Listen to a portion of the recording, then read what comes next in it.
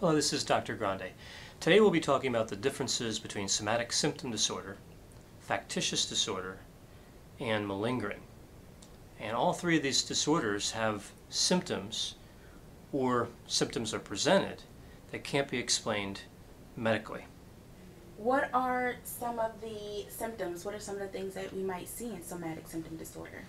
So when we're talking about somatic symptom disorder, we're going to see someone worried about physical symptoms that can't be explained. So they have persistent high anxiety about these symptoms. They put excessive time and energy into thinking about these symptoms, and there's disproportionate and persistent thoughts about how serious the symptoms may be, what they may indicate. The symptoms themselves for this disorder have a wide range. There's a number of different types of pain that the person can feel, and they are genuinely experiencing these symptoms. Also, there can be dizziness, fatigue, shortness of breath, vomiting, muscle weakness, nausea, and a variety of other symptoms we wouldn't consider pain, but of course they're very unpleasant. Well, I heard that there are some disorders where they don't really experience some of those physiological symptoms. What are those? Right, so as I mentioned with somatic symptom disorder, a person who has this genuinely experiences the symptoms. If the symptoms are faked, if they're not real, that would likely be either factitious disorder or malingering. Now, factitious disorder is an actual mental health disorder in the Diagnostic and Statistical Manual. And this is where somebody pretends to have symptoms to gain sympathy. This is a deliberate act. Lying is involved here. And usually somebody with this disorder agrees to any number of tests, including invasive tests, that are designed to figure out what illness they might have.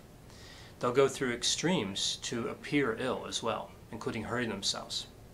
They'll become upset typically when they're confronted with evidence that shows that they don't actually have symptoms. So malingering is a different type of condition altogether. It's not a mental health disorder. It's what we call a V code.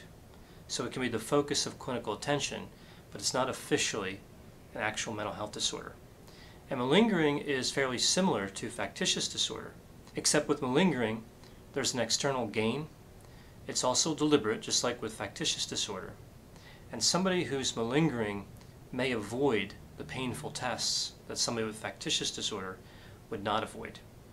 We can think of factitious disorder, somebody with this disorder doesn't really have anything to gain other than sympathy by faking these symptoms, whereas somebody with malingering does have something to gain. How can we tell if a